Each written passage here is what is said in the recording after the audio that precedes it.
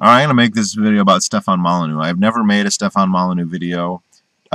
People have kind of asked me what I thought about him, although I haven't had any explicit requests for videos about him.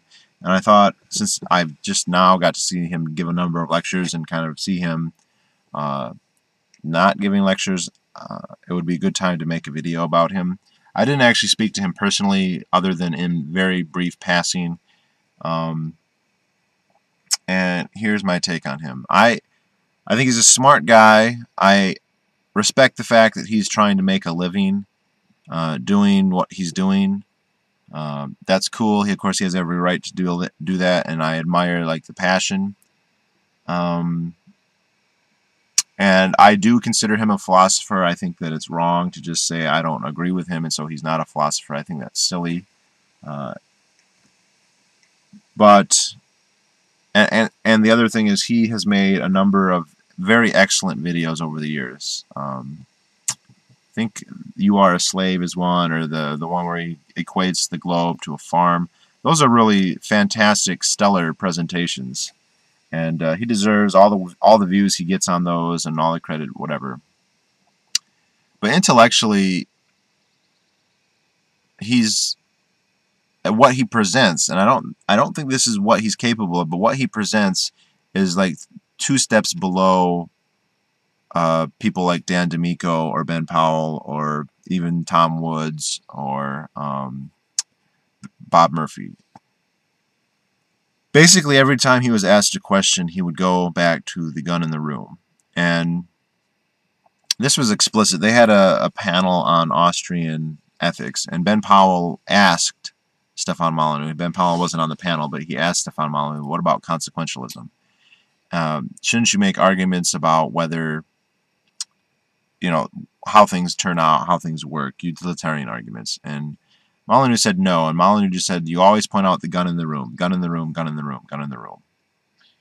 And there's nothing wrong with pointing out the gun in the room, and it is kind of a good argument to use, but I think it's pretty obvious that it's insufficient on its own, and logically we can see why. Like hypothetically, Molyneux's argument is it's wrong to use violence, so if someone's using violence, you just point that out, and then they have to admit that it's wrong, and then they'll stop.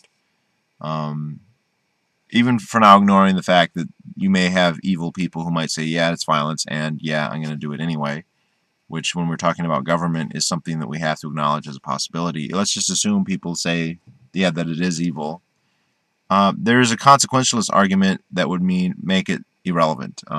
For instance, if you say, well, yes, government is force and government is violence, that's true, and that is evil, but if we didn't have it, all of us would be dead, and the world would degenerate into a kind of chaos that's even worse and more terrible than hence we should tolerate it. And this is exactly the argument you always are going to hear, in which case just stating that government is evil is completely insufficient.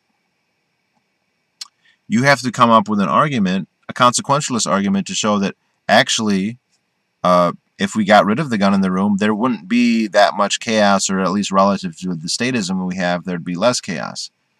And that's where Austrian economics is so fucking important. That's why I say economics is so important, because with that we can say with a high degree of convincing certainty that removing coercion from society would be beneficial on consequentialist grounds. And so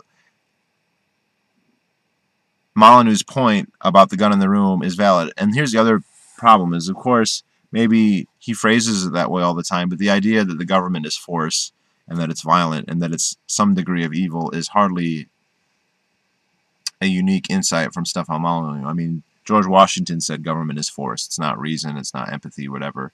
And he was not the first person to say so. We could probably go all the way back to the classics, to Plato and Aristotle for that, if not before.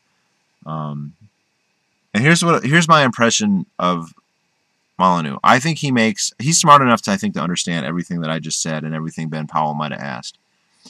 But I think he makes inferior arguments just because it's easier for him to then claim that they're original to him, and he feels incentivized to say that because he's making his living off of convincing a whole bunch of people that he's basically worthwhile person on the internet. That he makes his living convincing people to buy his stuff or subscribe to his channel or whatever, so he can sell ads or whatever else. And he probably fears, and I understand this, that if he goes around saying, well, actually Mises came up with this and Rothbard came up with this and this, like, there's not a ton that's really there's almost nothing that's really original to Stefan Molyneux, which is not a slight, because that's true with pretty much everybody. Even the most monumental figures like Rothbard, they're standing on Mises' shoulders for 95% of their height, just like Mises is standing on Menger and like all the classical. And so that's not a personal slight, but if you have, well, if you have an ego, which Stefan does. Well, we all have egos, but you know what I mean, in a pejorative kind of sense, in the sense that you want to take more credit than you're due, then you don't want to admit that, which that's part of Stefan's problem. The other problem is if your living is based on convincing people that you were you're worth actually getting paid just to be listened to, then you may be reluctant. There's a bug in here. You may be reluctant to admit that, well, really, you don't have to pay me. You could just go and get this information elsewhere, although even then you'd be paying for it usually. So I really get that impression. He has followers. And to take a play off the Paul bots, I think that they should be called Steph bots. And then because that's the name of his YouTube channel. And they're not all bad people, and I would not want to characterize them all one way, because the ones that they all were there wearing Free Domain shirts, and I got in debates with a few of them, not all of them, and they were not very good debates. They were pretty, I know everything because I listen to Stefan Molyneux. Listen, of all the well-informed libertarians there, which I'd say is still more than half the people there, they all know who Stefan Molyneux is, and they've all seen his YouTube channels, and most of them have kind of been on his Free Domain Radio and Let's Do His podcasts, and they're familiar with his work, and they found it not as convincing as you, or they found other things they find more convincing.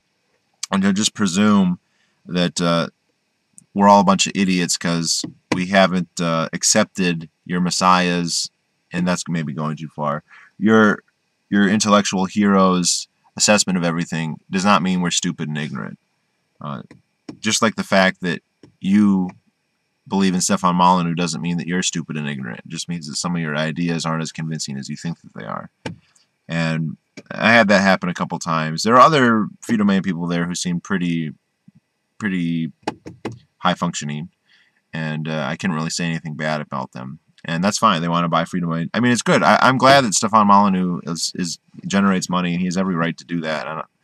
But I think it does put an incentive on him to amp up. And Alex Jones is the same way. I don't begrudge him making money, but I think one of the things he markets is fear, and so he amps up. He does a lot of fear mongering because it has the potential to generate interest and hence returns, which is fine. But then his message gets warped a little bit, and I think Stefan does the same thing. There's a lot of stuff that he could make better arguments with if he just, but that would entail accrediting basically other people, because there's no way you can make certain arguments and not have it be known that, okay, someone else made these arguments before me, which is, again, that's nothing to be ashamed of. And maybe this kind of goes back to, like, people say wage labor is slavery. Since I have a day job, I don't care if people, I like people to watch my videos, but I don't depend on it financially. I don't make any money. I don't have ads on my videos. And my paycheck's not going to change whether I have 10,000 views or no views. And so there's no pressure on me to pretend that, you know, an argument's coming from me when it's really obviously coming from Rothbard. And I'll usually, if I'm reviewing a book or something, I'll be explicit, like, this is what I learned from the book. He's under pressure, I think, or at least he believes he's under pressure to be like he's this wellspring of all this stuff. And he has some insights, I think, that are original to him, but they're not right, most of them, or they're pretty mild. He's definitely a post-objectivist, which means he's standing on Ayn Rand, which, again, is not a diss. Some of the best anarcho-capitalists I know are post-objectivists. Many of the smartest. They're really smart people who are objectivists, who were objectivists, who still are objectivists, and there is nothing wrong with any of that. But it does bug me. And look, he was a one-trick pony the whole time, and I found Dan D'Amico is not the most famous Austrian. I'd seen him a couple times when Motorhome Diaries interviewed him, when he was on Freedom Watch. Also, he's all into the other. It's another aside here. The paleo thing is real popular among the libertarians, I guess, because D'Amico's on it, and like the first videos I ever saw him, he was a really pudgy guy. He's not pudgy now. He's very well muscled. You can tell he works out a lot, and he's covered in tattoos, and he's kind of a badass looking fellow. But actually, he was just one of the few things that I ever heard that was really kind of thought provoking with some of the stuff he said.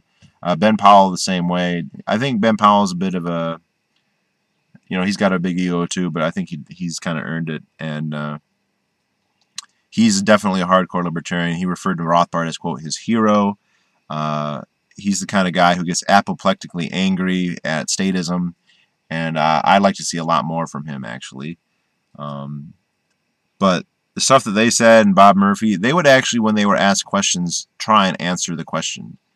Whereas Molyneux would want to go into a monologue speech about the gun in the room, basically, because I think it's something that he thinks he can market as Molyneux. And he's selling himself short because he is an intelligent guy. He can upstage these people because whereas they have degrees in economics, he has a degree in drama, or something like that. I think he may even have a master's degree in it. He has a stage presence. He's an actor, there's nothing wrong with that. And he's able to kind of upstage a lot of people when really intellectually he's three orders down from them in what he's presenting, not in how smart he actually is, because I think he is, probably just as smart as they are, more or less. But what he's hawking to people is, it's very plain fare, at least to me. A lot of noobs, a lot of people who aren't familiar with it, it's pretty intense, but I think it's insufficient. So I like to see the man branch out and maybe fix some of the problems that he has, and I think he'd be better for it. So, but he's not for me. Oh, and then the thing I didn't mention is everyone knows that he basically blocks people who disagree with him, and I've met some of the people who he blocked. I'd known about, and I actually met YouTube user Podrag, who's a Scottish libertarian who used to have a lot of videos, and he deleted most of them, unfortunately. One of the last videos he made was about Stefan Molyneux, or maybe he did it on Facebook. Anyway, he's a smart, earnest guy, and just asking questions can get you banned from there. And I've heard that multiple times from people I respect quite a bit who would not be trolling ever. And that's a bad sign. I think that goes back to he doesn't want his subscribers, the people who are paying him, to think that he might be wrong. And so when people present stuff that he might be wrong on, he gets rid of it. And he is wrong. We're all wrong about stuff, and we have to be able to admit that. And I think he's afraid that if he admits that he's wrong, that his base will be like, oh, well, he's wrong, so why am I paying for a subscription on Freedom Land Radio? I don't know if that's really accurate as to what would happen, but I have a feeling that that's what Stefan thinks, and so he basically can't admit that he's ever wrong, or is very unwilling to. So that's my take on him. Oh, under 15 minutes. Not bad.